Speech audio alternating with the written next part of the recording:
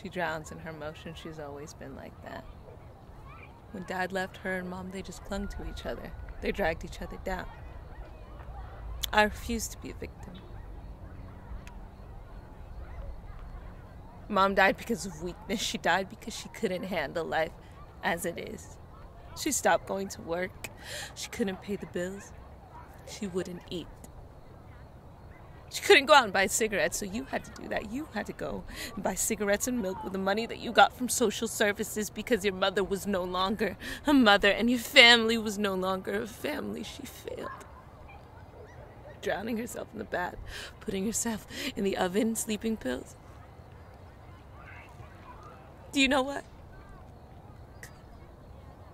When she actually succeeded,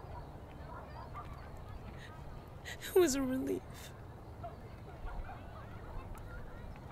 That's what it was. That's what it was when Mom died. It was relief.